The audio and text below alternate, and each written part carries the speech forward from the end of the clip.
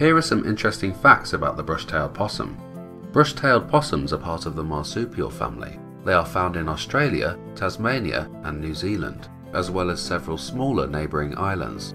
They live in woodlands and forest areas, as well as gardens, parks and even big cities. When they are fully grown, they reach an average of 40 to 50 centimeters in length, plus an extra 25 to 30 centimeters for their tail, and they weigh an average of 3 to 4 kilograms.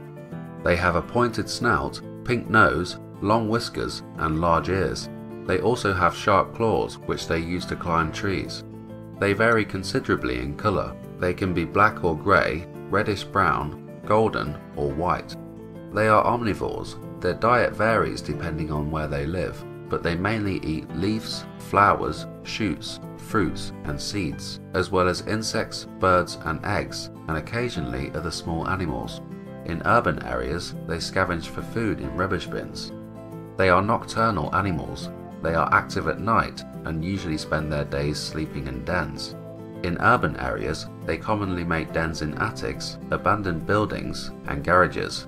In the wild, they mainly live in trees, but sometimes they live underground in old burrows or dense vegetation.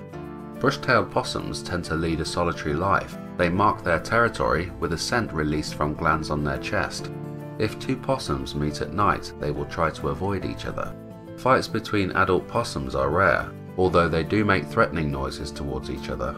Young possums may be attacked if they try to take over an adult's range.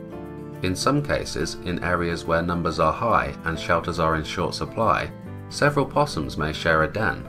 Brush-tailed possums communicate by using a wide range of sounds, including grunts, clicks, coughs, and screeching. Breeding can occur at any time of the year. After a pregnancy of around 17 days, the female gives birth to an average of one baby. The baby is born at a very undeveloped stage and must use what small amount of energy it has to crawl up the mother's body and into her pouch. Once in the pouch, the baby starts suckling from one of her teats. After 4 or 5 months, the baby leaves the pouch and rides on the mother's back for a further 2 or 3 months. They will then leave the mother and go off on their own.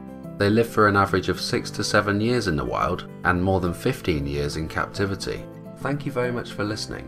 For more videos about wildlife, please subscribe.